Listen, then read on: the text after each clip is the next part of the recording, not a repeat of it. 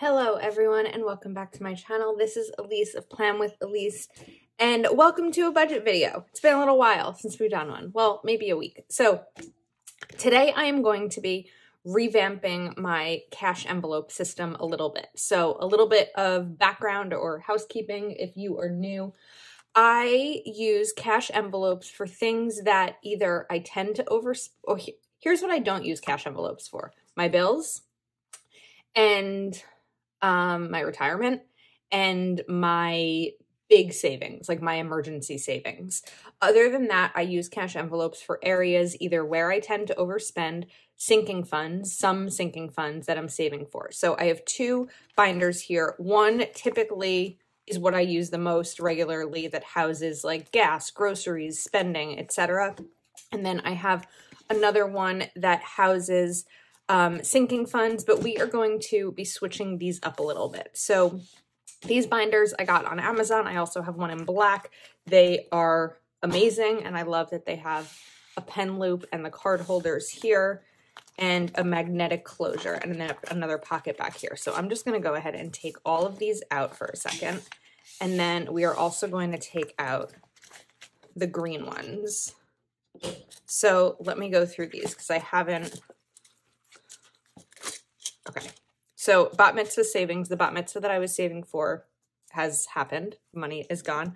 My brother's birthday savings. So this was a $50. Is this a real 50? I thought this was fake 50 that was representative. Nope, this is a real 50. So that's a win.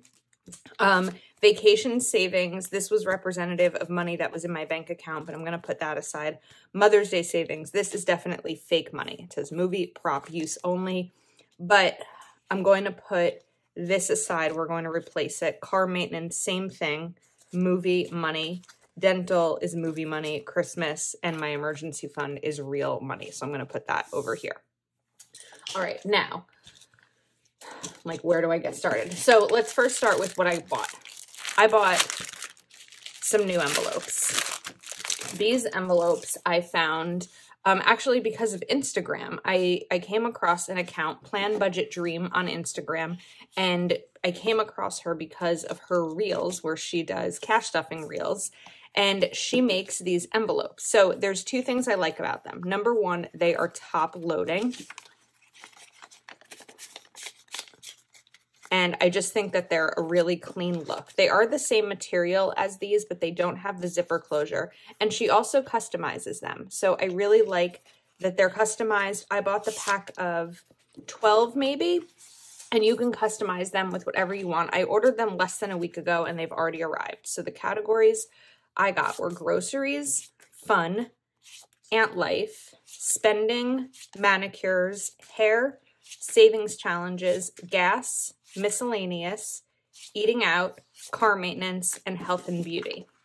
So I'm excited to put these into my binder. So let's do a couple of specific ones at first. All right, gas, hair, manicures, spending, ant life, fun, and groceries. All right, I think those will be the main ones that are going to go into this binder. Oh, and then I need to pop these little things out. I probably should have done that before we got on here, but while I'm doing this, let's talk about why I like using cash for these, because I've had a lot of comments, both on Instagram and on YouTube, about the problems with using cash. Now, first of all, I don't carry these binders everywhere I go. If I am going to the grocery store and I know I'm not going anywhere else, that's the envelope I'm going to bring. I just pop one of these into my wallet or into my purse, and that's the envelope I bring. I'm not bringing all of this money. If I am going to the mall, so the other day I went to the mall to buy a birthday gift for my brother, and I brought 3 envelopes with me. I brought my brother's birthday envelope, I brought my spending envelope in case there was anything I wanted to buy for myself, and I bought my food envelope because I hadn't eaten all day and I wanted something to eat. I ended up getting a pretzel. So that's what I brought with me, and then I wasn't fearful of having, quote, so much cash, because I wasn't bringing this entire binder and having people see me going through with the binder. So that's just something I want to add for those of you who have expressed your concern about my safety when it comes to that. Okay, and then of course, when these are in my apartment, they are stored in a safe, secure place. So I am going to throw this 50 into gas because, as we know, gas prices are high. So I really like how the envelope sits in there. I could also use one of my trackers to keep track of the spending. With gas, I don't necessarily need to, but you could put it right back in here, or you could put it in the front. These are trackers that are available in my Etsy shop. I'm going to take this one out for now. Okay, so gas is in. Then hair. I don't have any money in my hair fund right now, I don't believe.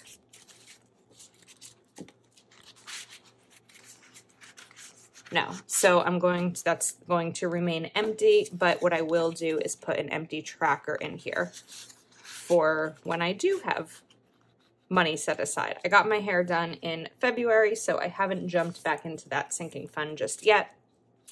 Manicure, I do have money in, plus I'm adding to it with this week's paycheck. So I am adding $50 into my manicure fund. That should cover me for the entire month of April, and maybe even then some. So 60, 65, 70, 75, 76, 77. So I'm adding 50. What's today? 330, 22, plus you're adding 50, and now I am at, was that 77? 20, 40, 60, 65, 70, 75, 77. And I'm going to switch these dollars around for those of you who prefer that all of my dollars stays the same way. 77. Okay. Get these in here. All right, spending.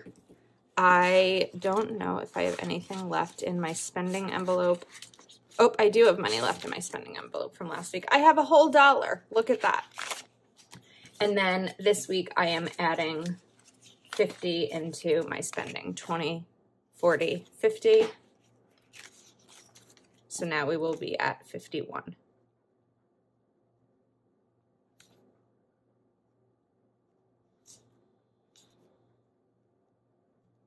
And this spending, let's see what it might be used for. I know that I just got a health and beauty envelope, but traditionally it might be if I need to go to CVS or, I don't know, just like that regular weekly spending that I have. Okay, Ant Life. Basically anything that I didn't set aside money for that I plan on using that week. I have $48 in my Ant Life envelope that is staying. And Ant Life is for when, like last week, my niece slept over, and that, was dinner for us. So, Ant Life. Okay, fun. I don't have any money set aside in my fun budget right now. Groceries. This envelope is empty, but it looks like I just did not update my tracker. So, I'm adding 50 into my groceries this week, but first we are going to fix this. So I went grocery shopping on the 28th,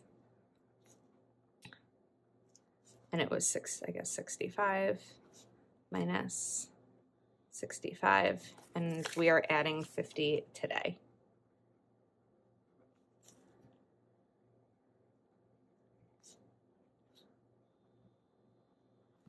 Okay. And then we'll get that into this envelope and take a sip of coffee. As necessary. This is an early morning.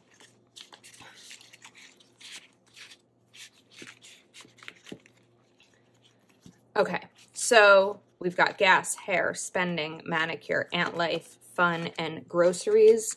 let me see if there's anything. Okay, gas was already taken care of, so that envelope can go away. Hair, I decided to do a hair envelope, so I don't need that previous tracker. And okay, we might be set with this. You know what I am going to add? I'm going to add my $5 and $1 into here, because when I have an extra 5 or a 1, I will put them into these envelopes. I don't do it all the time. As you saw, what was it? My spending envelope had $1, so they don't always get used, but all these little things down here. But that's what we will do for now. I also have $15 that I'm not sure I accounted for somewhere. So I have a plan for that. Okay, let's close up this envelope and go to the green one. So the green one is typically where I would have other kinds of sinking funds. So I have health and beauty should really go in the other envelope, in the other binder. And probably eating out too. So car maintenance, miscellaneous, and savings challenges. I guess miscellaneous should go in the other one too. I don't know what this is just going to be my savings challenge envelope and sinking funds. It's sometimes you don't know exactly what's going to work or make the most sense until you sit down and do it, which is what happened here today. All right, that's gonna go there. So my 52-week savings challenge, even though this is, we are going to put that into, actually, yeah, these are gonna go into this envelope. So this is a tracker that's available on my Etsy shop, and it tells you in increments of between $5 and $20 how much to save each week. And at the end of the year, you'll have $650 saved. Right now, we are at the end of March, and I am at $155. So it's really great to see all of that money just adding up just because I'm putting it aside each week. I really like that. And then car maintenance, I am going to switch it up. So car maintenance, previously I've used a tracker like this, and that is just fake money. I haven't taken it out, but I did use all the money in my car maintenance tracker. However, this isn't necessarily the ideal tracker for me right now, because car maintenance is something that fluctuates. So even if I had that $300 saved, I spent some of it. Well, actually, I spent most of it because I needed new tires.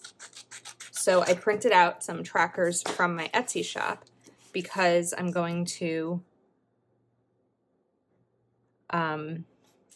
this will be a add and subtract from, hopefully, not regularly, but if it does, it just makes sense. So I'm gonna take that $15,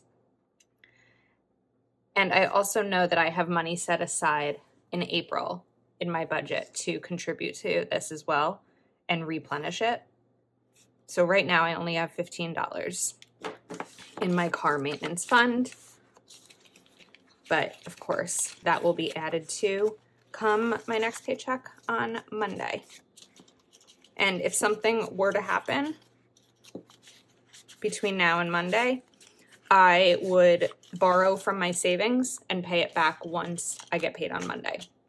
All right, now I have my other savings challenges that I do with my patrons. We have savings challenges each month, and that is going to stay in here. I do need to consolidate these bills because this is getting a little bit thick. So that is going to stay in here. Vacation savings, we are going to also put back in here. Emergency fund is also going to go in there. And then Mother's Day is staying. Car we moved. Christmas and dental are also going to stay.